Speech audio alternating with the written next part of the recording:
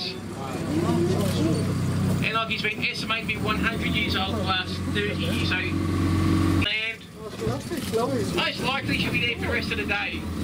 Because the saltwater crocodile is not...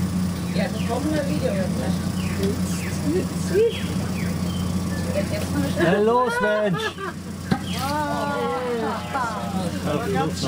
Females are smaller crocodiles, so...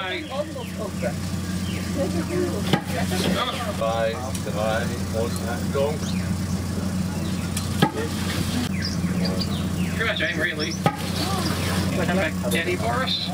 Was it you gave up for that?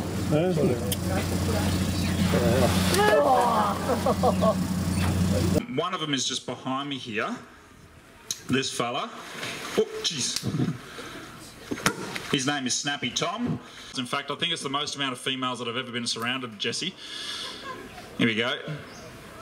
Oh, he's got two at one time. It's going to be difficult. Oh. Receptors run through the skin, very switched on like that. He will be close. Actually closer than I thought. See what they're like, right? So, let's see if we can lure him out here a little bit.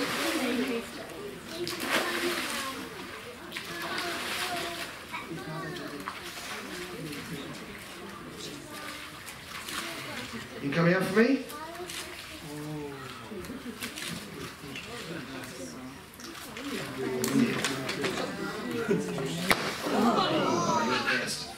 Give me one more, buddy.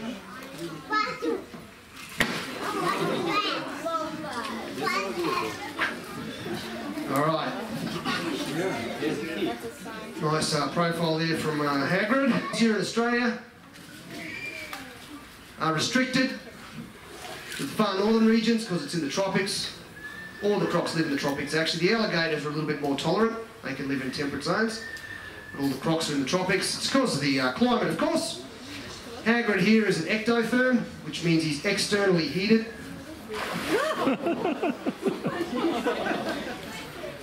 Unlike us. Unlike us, he's...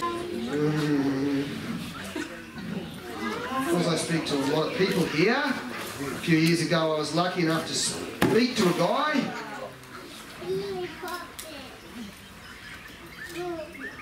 who was chased by wild crocs. There was a couple of guys. Spin, buddy.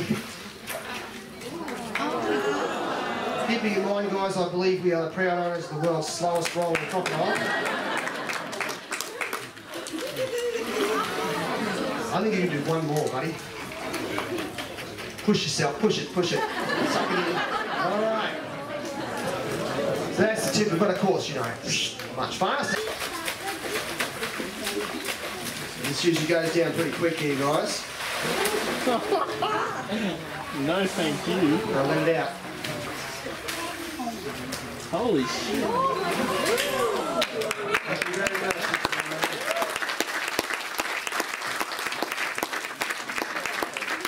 Alright guys, it's been all we do for crocs. So don't forget all the other activities.